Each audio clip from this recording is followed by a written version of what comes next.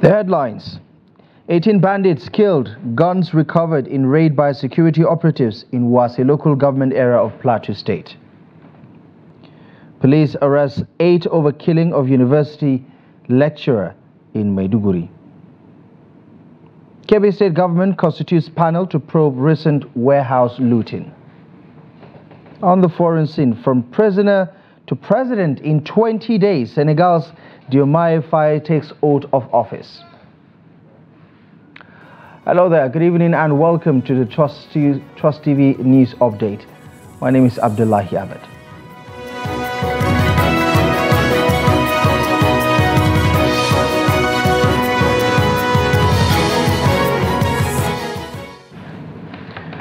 We begin in Plateau State, where on Monday a joint operation conducted by the Department of State Services, the police and vigilante groups resulted in the deaths of at least 18 bandits in Zurak Company of Wase local government area of Plateau State. Additionally, several guns were recovered during the raid.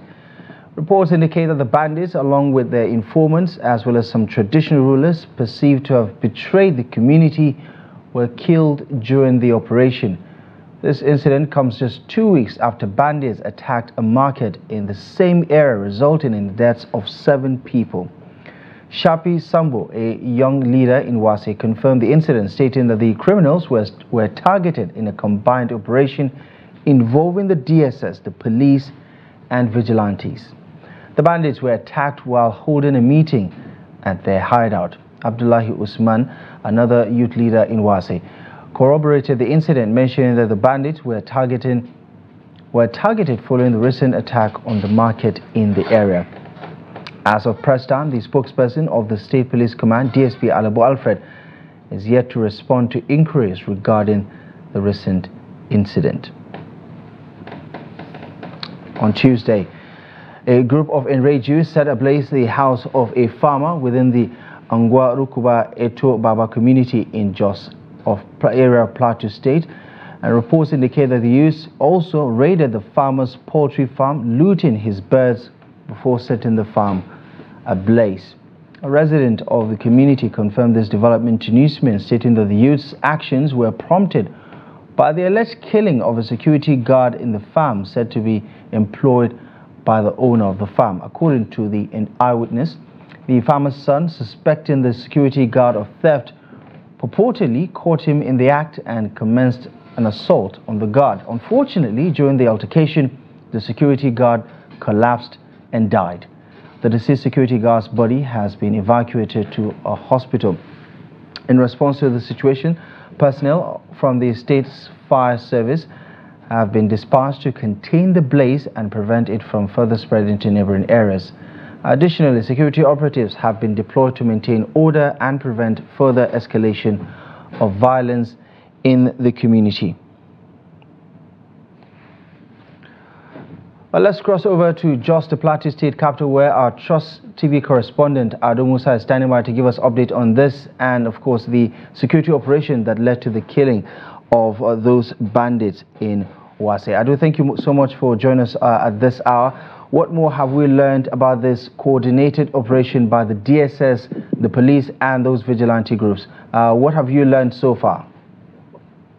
According to the members of this community, that normalcy has been restored, only that there is still tension and fear in the people, because some will be thinking that probably those who have fled to the bush may one day cooperate and then return and then possibly to attack the community. But at the moment, according to the members of the community, everything has been restored. But that fear is still in many of the residents of the community because of the fear of the unknown. Some of them were telling me that it is possible that these people may regroup and then return to the community, while some were saying that there is every possibility that even if they will return, they will not come back now because of what has happened to them. What about the radio silence from the police? Are they scheduled to make an announcement or public statement regarding this particular operation, especially given the scale of the individuals involved, especially looking at the number?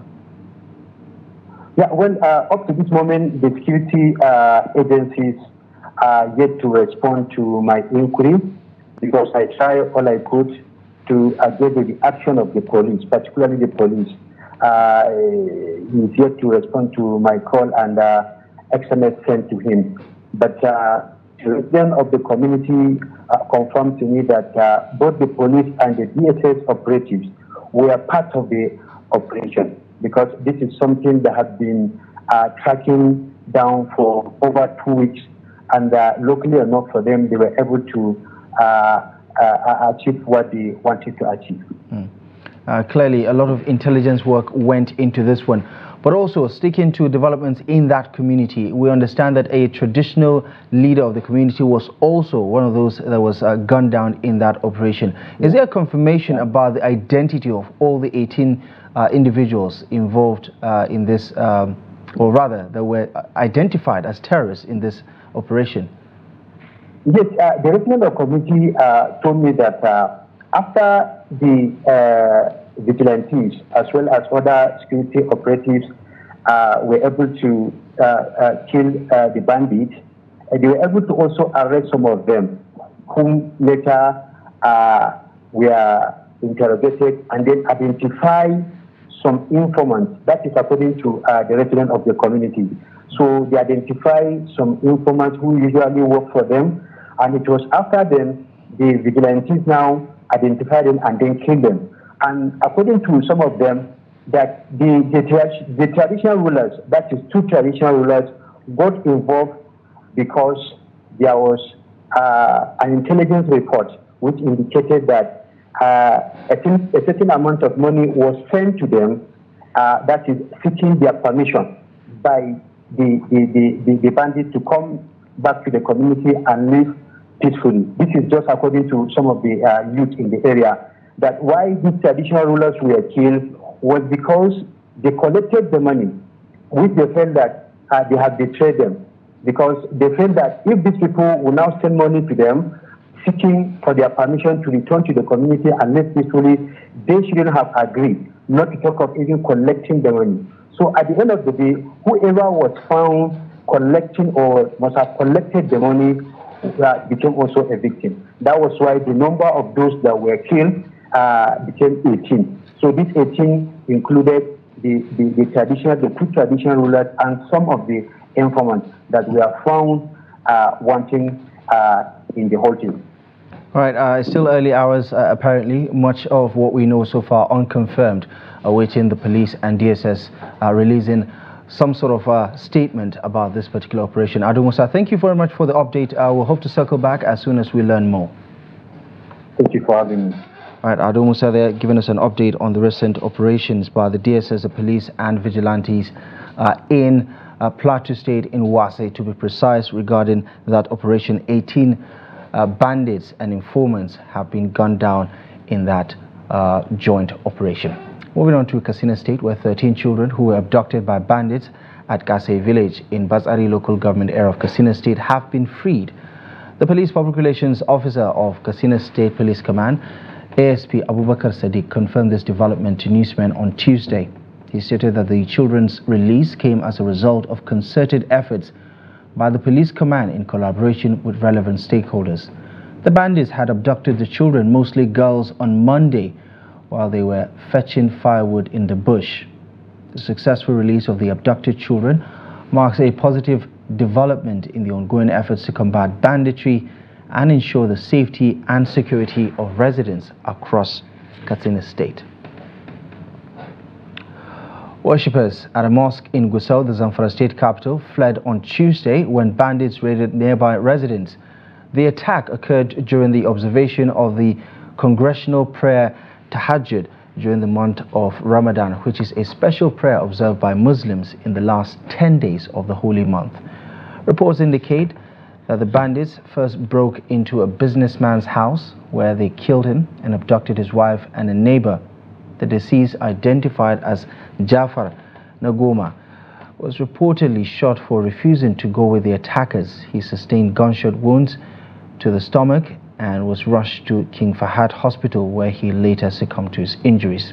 According to an eyewitness, At another house, the bandits attempted to kidnap a couple, but the husband pleaded with them to spare his pregnant wife, and the Commissioner of Police in the Zamfara State, CP Shehu Muhammad, confirmed the killing of the businessman and the abduction of 2 other individuals, but denied that there was an attack on the mosque.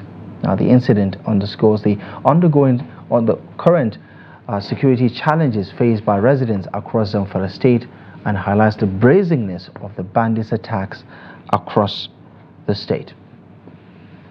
A little earlier, we spoke to Trust TV's, Daily Trust regional editor in the Northwest, Yusho Adamu, who gave us an update on the recent attack in Zamfara. Yeah, we have reported 2 days also ago that a terrorist leader was killed, but unfortunately on the wake of Tuesday, bandits invaded a community in Gusau, the state capital, abducting a businessman, killing a businessman, and abducted 2 others. Initially, people thought it was a mosque that was attacked, because in these last 10 days of Ramadan, Muslims used to observe a congregational prayer called Tahajjud. But what actually happened in the mosque was not attacked, but the bandits went straight to the man's residence to abduct him. He resisted, and they shot him in the stomach and abducted his wife. He was left screaming for help. Later, one of the bandits was said to have returned to the house and hit him in the head with a stick, and he left him unconscious. After they left, they went to the next house, trying to also abduct couples. The husband pleaded with them that they should spare the wife because of her health or pregnant condition. And they agreed, they left her, and they went with him. It was while they were moving out of the community that members of the vigilante group tried to spoil the main operation. Then the bandits started shooting indiscriminately. And that's what makes the people to run away from abandon the prayer and run away.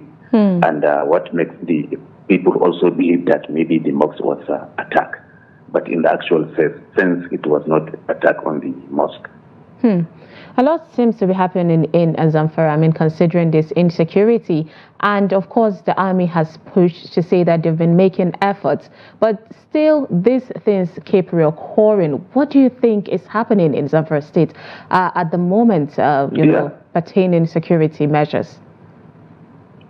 I think it's obvious, and we can understand the situation.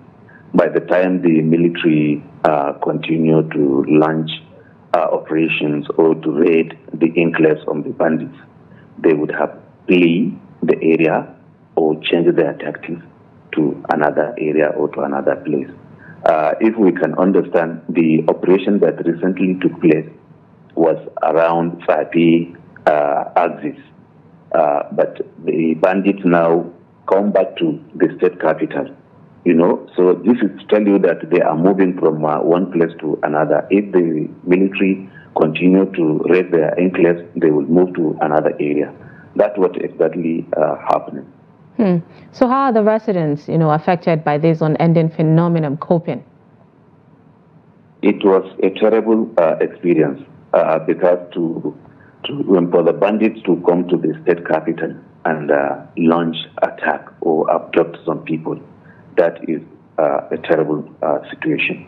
The residents were shocked, and everybody is confused. Yusho Adamu, regional editor of the Daily Trust newspaper, giving an update on the recent attack in Gusau that claimed the life of a businessman, speaking earlier to Sumaya Abubakar. Still talking security, the Borno State Police Command has reported the arrest of 8 suspects linked to the murder of a lecturer from the Department of Physical Health Education at the University of Maiduguri, according to ASP Daso Kenneth. The spokesperson of the police command, the suspects were apprehended following a report filed by the chief security officer of the university. He assured members of the public, especially those within and outside the university community, to remain calm as the police are committed to bringing the culprits to justice. The university spokesperson Anjuma Gambo revealed that the deceased, Dr. Abdul Qadir, was in his office attending to some pending official work on Sunday when the assailants attacked and killed him. A lecturer from the faculty added that the deceased had taken advantage of the Easter holiday to tidy up some official work on his desk when the attackers ambushed and murdered him. Now, the assailants, armed with a knife and axe, inflicted fatal injuries on the deceased and fled the scene with his car and other valuables. The tragic incident has shocked the university community, and the arrest made by the police provides some hope and justice to be served. The Kebbi State government has established a 13-man committee to investigate the looting of palliatives in some parts of Birnin Kebbi, the state capital, on Saturday. Residents had attacked a government warehouse in Bayankara area of Birnin Kebbi, carting away food items despite the presence of security operatives stationed at the warehouse. Additionally, they also broke into some private warehouses and shops in the area, stealing food items and looting a broken-down truck loaded with assorted grains meant for distribution in Birnin Kebbi. Addressing journalists after the State Executive Council meeting on Monday, the Commissioner for Agriculture, Shehu Muazu, who chairs the committee, stated that the panel had been tasked with submitting its report to the state government by Friday. Muazu clarified that not all government warehouses were targeted, but specifically those in Birnin Kebbi local government area. He attributed the looting to mishandling during the distribution process, noting that those responsible failed to notify security agents about the distribution process. This is the news update on Trust TV. Still to come, raising awareness on mental health in a daring and unusual manner. More on this and many other stories coming up ahead in just a moment. Welcome back to the news. Let's take another look at our top stories. 18 bandits have been killed and guns recovered in a raid by security operatives in Wase, local government area of Plateau State. The police have arrested 8 over the killing of university lecturer in Maiduguri, Borno State. Now, over the past few weeks, the Central Bank of Nigeria has bolstered the dollar supply to the foreign exchange market by $2.5 billion. Consequently, the naira has appreciated against the United States dollar, marking the most significant gains witnessed in both the official and parallel market. In this report, Noel Sampson engages with an economist to examine and explore the sustainability of these gains, and of course an engagement with a BDC operator regarding the adjustments necessitated by the CBN's new forex policy. His report. According to official data, the naira rallied in March to 1,255 naira to $1 on the final trading day, a notable increase from 1,595 naira to $1 recorded at the close of February 2024. This 21.8% surge underscores the efficacy of various forex policies, strategies, and interventions implemented by the Central Bank of Nigeria to stabilize and fortify the national currency. Against this backdrop, strategies for sustaining these gains in both short and long term were emphasized. CBN should make sure they cut off these speculators by ending this era of forex racketeering, preferential allotment of forex to those who have no business needing dollar. Supply, a deliberate supply to individuals who actually need it for one raw material or the other, manufacturers, industrial, small and scale businesses who need one raw material to finish their product. So these are the short, long and medium term measures to sustain this very trend or trajectory we have witnessed in the market in the last recent weeks. But the major solution is encouragement of the other sectors like agriculture and boosting the small scale industries and encouraging. BDC operators have been implicated in the surge of the dollar, and with the introduction of the CBN's new forex policies, the focus now shifts to the adaptation to these regulations. Well, it is not new to us because we have been attending series of training. Even last week, we attended one here organized by the CBN in Abuja. It's not really new to us. It's all about compliance and compliance and compliance. So it's not a new thing, and we are happy about it, and we continue to comply and adjust. When we buy from the CBN, we sell to customers that we utilize the currency to PTA customers, that is personal travel allowance or the BTA business travel allowance, and school fees, medical bills, and other subscription like mortgage. Those are the permissible transactions that we are allowed to carry out. The depreciation of Naira has significant repercussions on businesses, including heightened inflation rates and diminished purchasing power among citizens, as witnessed by the current economic downturn. Noel Samson, Trust TV News, Abuja. Now to developments on the international scene. Senegal inaugurated Bassirou Diomaye Faye as its new president on Tuesday, completing the previous little-known opposition figure's dramatic ascent from prison to palace in recent weeks. Faye was released from prison less than 2 weeks before the March 24th election, along with popular opposition figure and mentor Ousmane Sonko, following a political amnesty announced by outgoing President Macky Sall. Faye, 44, campaigned on promises to clean up corruption and better manage the country's natural resources. His victory was seen as reflecting the will of young people frustrated with widespread unemployment and former colonial ruler France, seen by critics to be using its relationship with Senegal to enrich itself. Such frustrations are common across many countries in Africa, home to the world's youngest population, where a number of leaders have clung to power for decades. In his first speech as president-elect, Faye promised to fight corruption and reform the economy. Ahead of the elections, he released a declaration of his assets to show transparency and called on other candidates to do the same. It listed a home in Dakar and land outside the capital and in his hometown. His bank accounts total roughly around $6,600. A new beginning for Senegal. Now, a Nigerian swimming coach, Akinrodoye Dare, who swam the entire 11.8 kilometers of the third mainland bridge in Lagos on Saturday, March 30th, has described his swimming expedition as a campaign against suicidal attempts. Here's the report. In a bid to raise awareness about mental health issues, particularly suicide and depression, a Nigerian swimming coach, Akinrodoye Dare, engaged in a 11.8 kilometer swimming expedition. Dare fondly called Coach Dire stoned many as he plunged into the water from the beginning of the lagoon in Oworoshoki and ended at the Adeniji Adele bus stop, spanning 2 hours and 33 minutes, eliciting public admiration.